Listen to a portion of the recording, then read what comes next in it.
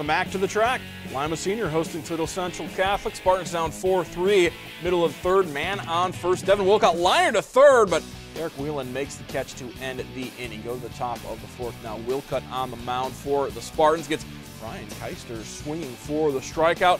Later in the inning, Cameron Weber, deep drive to left center. He got all of that one. Clears the fence. Solo home run. 5-3 lead for Central Catholic at this point. Final score from Joe Bowers Field. We're still awaiting that report.